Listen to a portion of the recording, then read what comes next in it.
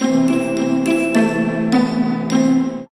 friends and students, today we will show you how to record in foreign currency. For this, first of all, apply the foreign currency as your base currency. In our case, dinar is our base currency, DR, and then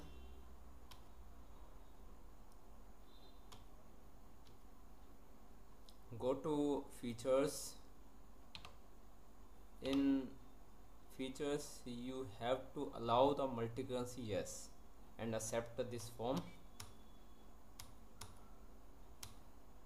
Now next step is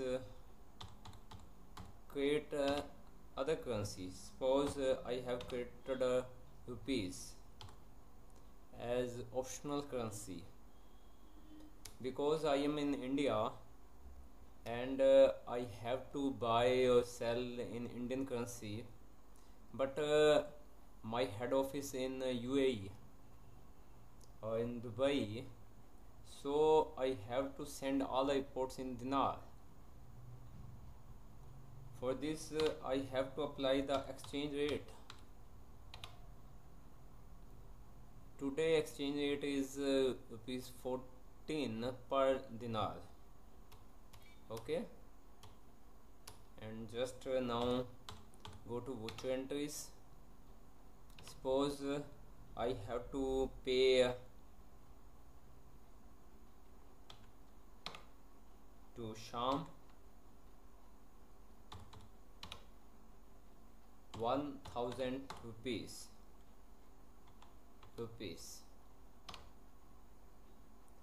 When you write RS, forex pop-up will open.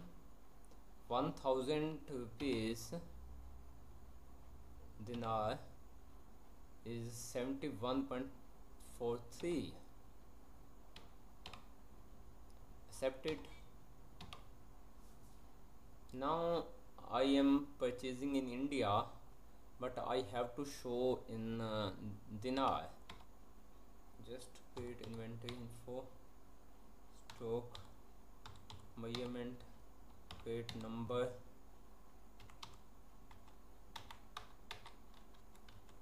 numbers,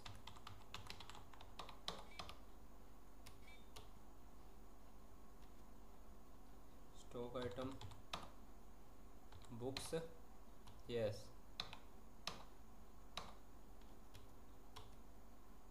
order,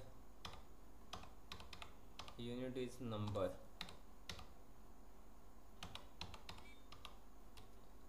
Now we pass the purchase entry.